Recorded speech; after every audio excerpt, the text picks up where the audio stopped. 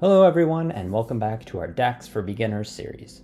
My name is Brad, and in today's video, we'll be talking about iterative functions. These functions, also known as X functions, allow us to iterate row by row over a table and perform calculations in a more customized way. We'll be utilizing the SUMX, AVERAGEX, MINX, and MAXX functions, and working with our financials dataset to see how these work and when to use them. All right, let's take a look.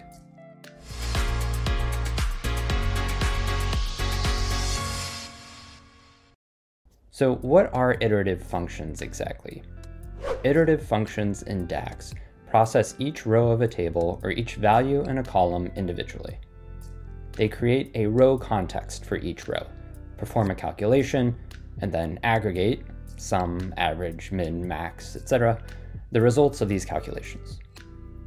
We can compare this to a non-iterative function, like sum of sales, which just sums the sales column directly without evaluating each row individually in a separate context.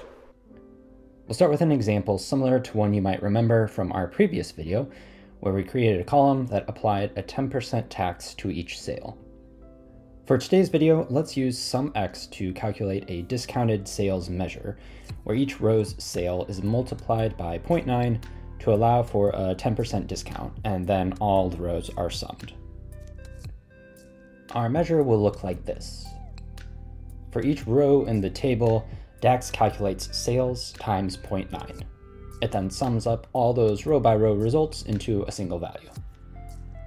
Now, this is different from just sum of sales times 0.9, which would multiply the total sales by 0.9 once. With SUMX, we're computing the multiplication per row, then summing the results. If there were slight differences per row, say if we had different discount rates per product, then this iterative approach would be essential.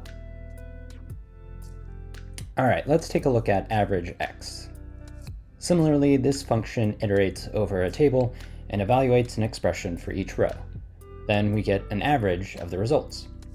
So if we wanted to calculate the average profit margin across each row, rather than a simple aggregated profit margin, we could do so using this measure. For each row in the table, we are dividing profit by sales, then the AVERAGEX function averages each row level margin. What's key here is that this can yield a different result than simply dividing the sum of profit by the sum of sales.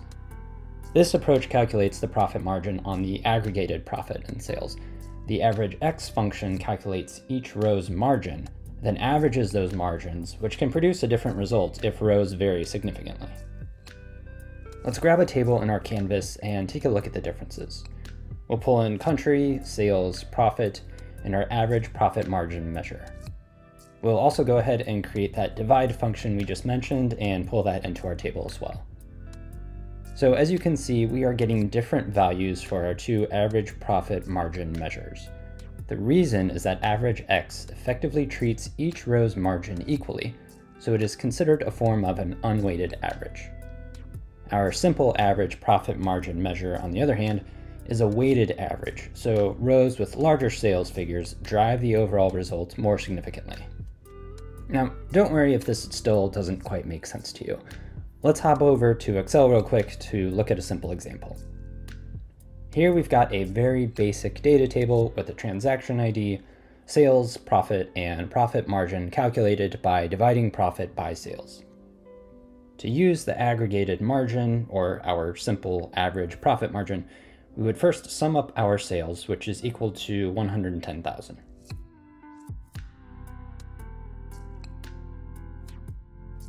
Then we sum up our profit, which is 12,000. If we then divide 12,000 by 110,000, we get about 11% for our profit margin.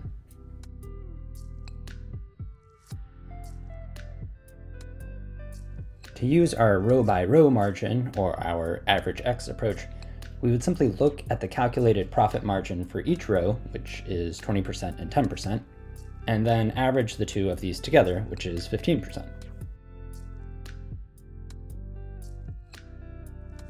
Now, you might be asking, well, which approach should I use? And the answer to that really depends on the business case and the type of analysis you are trying to provide. If you want to know your overall weighted profit margin across the entire dataset, reflecting the actual ratio of total profit to total sales, well, then the aggregated margin measure is appropriate. If you want to treat each row or transaction equally and find the average of all margins on a per row basis, then AVERAGEX is the correct approach. This might be useful if, for instance, each transaction is equally important in an analytic sense regardless of sales volume. Other iterative functions like MINX and MAXX find the minimum or maximum value of an expression evaluated for each row. For example, let's define a measure to find the lowest row-level value when we multiply the manufacturing price with the unit sold.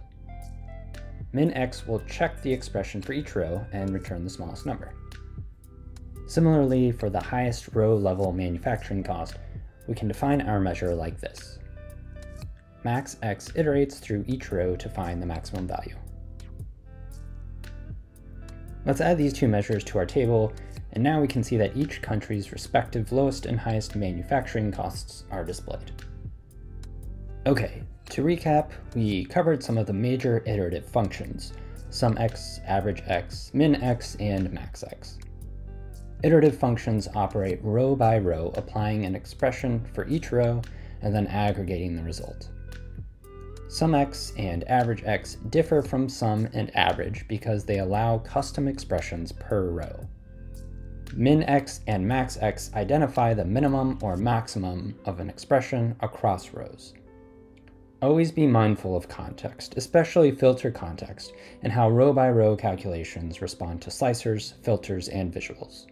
And finally, use iterative functions when you need that row-level detail, but be aware these functions can be more resource-intensive than their non-iterative counterparts.